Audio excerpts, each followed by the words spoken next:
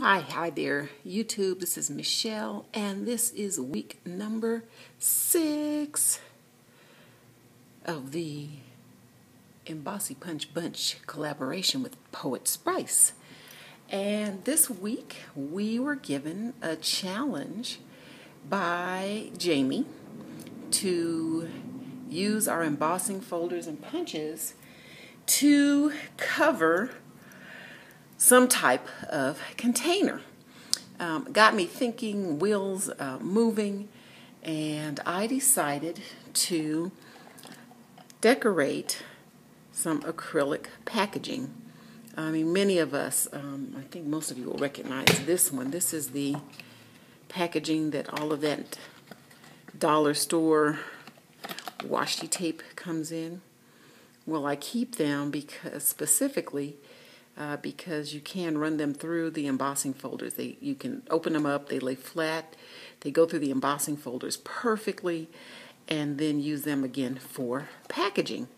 So let me show you the ingredients that I used for this week's project. So we have our acrylic packaging here.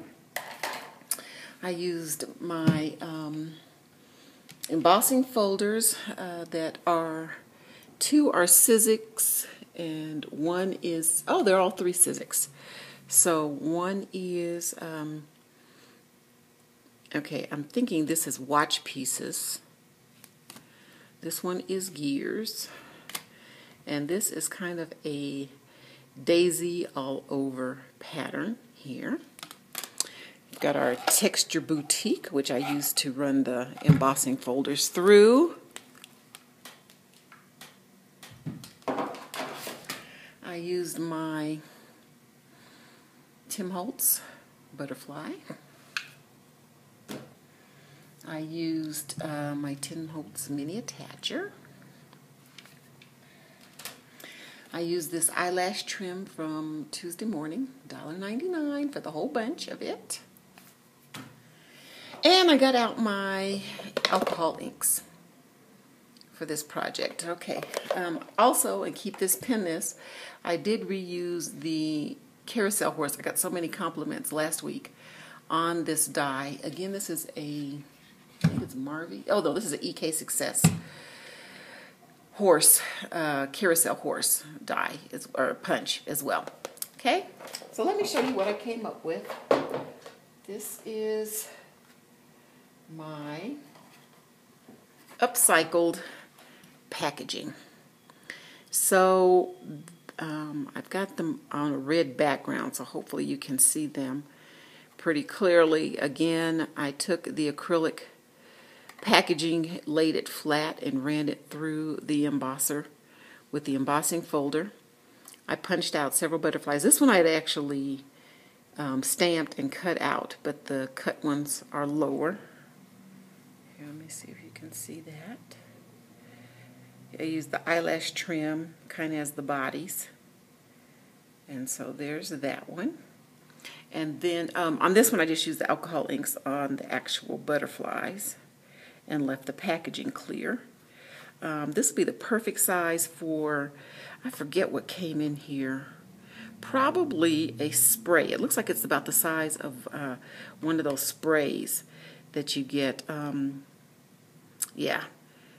So there's that.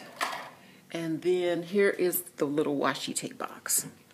So you can see where I've embossed it with the daisy pattern. I use my blending tool to totally put alcohol inks all over to get it some color.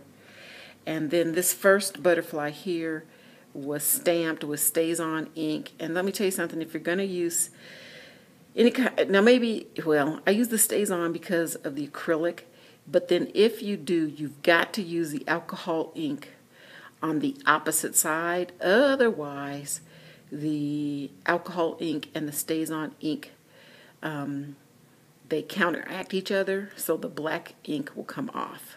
So that's just an FYI. Here's some of those the punched butterflies here that have been alcohol inked. And then I just used the eyelash trim for the bodies. There. So I'm not sure what I could put in there, but I'm sure I could find something. This would be great for a jewelry box, probably. That'd be nice. A pair of earrings or a ring or something like that. Again, this is from the dollar store, those washi tapes. I've got gazillions of these, and I just couldn't throw them away. Another thing I'll do is break them down and then punch out shapes out of them and use them that way too. Alrighty, so that was project number 1, even though it was 2. And then I want to show you the second one that I did that came out really cool. I think I took pictures of the beginning, but I'm not sure if I can add the pictures. Maybe not be that techno savvy. This was I think this was a business card holder box. And so what I did was I used my ATG and I took foil. I took some plain cardstock and I just ran ATG all over it. And then I laid the foil on top and then, flattened it out, made sure it was adhered really well. And then I ran it through the embossing folder. This was the gears.